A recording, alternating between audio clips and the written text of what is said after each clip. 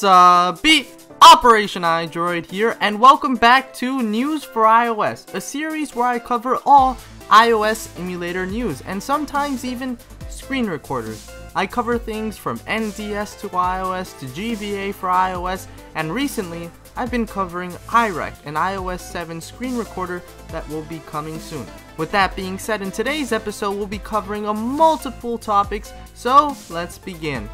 Alright, so today's first topic is on Raycast. Raycast is a Dreamcast emulator that is on Android. However, according to Karen Tsai, one of the developers of nds4iOS, and she's the one that hosts nds4iOS and GBA4iOS, she will soon be bringing Raycast to iOS. Now, this tweet was in February, but she's recently been tweeting about her progress on the emulator, and she's actually been able to implement JIT into this Dreamcast emulator, which is amazing news for that emulator and even nds4iOS.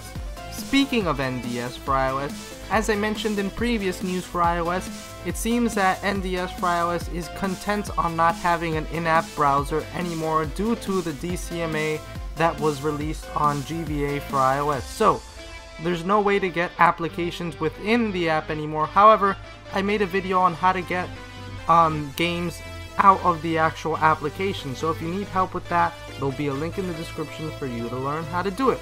Our next topic is GBA4iOS 2.1. I've recently been covering all the news on that update that is coming soon to GBA4iOS that will feature multiple of new things, and one of them being multiplayer. Recently, WritingTest has not very much updated us on his progress. However, I can confirm that he is working on it, and on your screen I have a screenshot of just some of the things that will be changed to GBA4iOS, including a new logo, and if you look closely at the phone you can find some hidden things.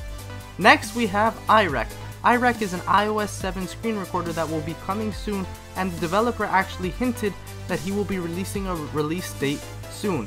However, we still do not know when that release date will be. At least we know he'll be releasing one soon. However, after he tweeted that, he also tweeted that he will be going on vacation, so I'm guessing progress on the actual screen recorder will slow down. However, hopefully in the near future we will be getting a release date to be looking forward to and all that good stuff. In our last bit of news, for those of you that have been hesitant to update to iOS 7.1.2 because of GBA4iOS, nds4iOS, or iRec, you are safe to update. Thanks for watching. I hope you enjoyed this video. If you did, then please leave a like. As I mentioned in the video, if you would like to learn how to get NDS ROMs out of the actual application, if you don't have the plus sign, then click on the video on the left. And if you would like to learn more about the iOS 7 screen recorder that I mentioned, iRec, then click on the video on the right. With that being said, if you'd like to be notified whenever I release a video, then hit that subscribe button.